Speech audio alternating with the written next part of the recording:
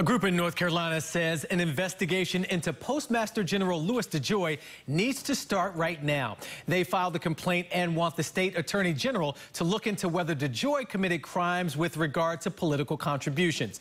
Our Capitol reporter Michael Hyland is live in Raleigh. And Michael, the people behind this new complaint say they hope all the work being done for this election doesn't put this on hold. Right. This nonpartisan group, Common Cause, came here to the State Board of Elections about this, and they're concerned that this whole situation could undermine people's trust in elections.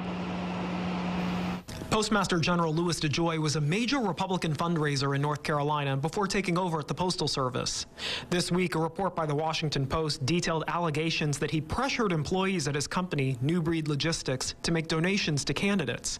The company's HR director told the Post DeJoy would later reimburse them with bonuses. That's a felony if that's true. That is against the North Carolina election laws we have, and we think it should be investigated. Bob Phillips is executive director of Common Cause, a nonpartisan advocacy group in Raleigh. His group filed this complaint with the State Board of Elections, calling for an investigation, and sent this letter to State Attorney General AG Stein, asking him to look into whether any crimes were committed. It might be a way of expediting, kind of getting something moving on this. It comes with less than 2 months to go until the election. We certainly don't want this to be or do anything that interferes with what their primary duty is right now, and that is to make sure we have a safe and secure election. And there is some concerns about the timing of this. A spokesman for DeJoy says he was never notified of employees feeling pressured to donate, and he sought advice from a former attorney for the Federal Election Commission.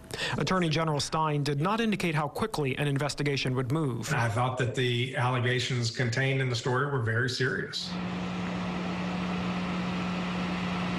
Leaders of Common Cause say they're also considering reaching out to the district attorneys here in Wake County, where the elections board is, and also in Guilford County, where DeJoy's business is based.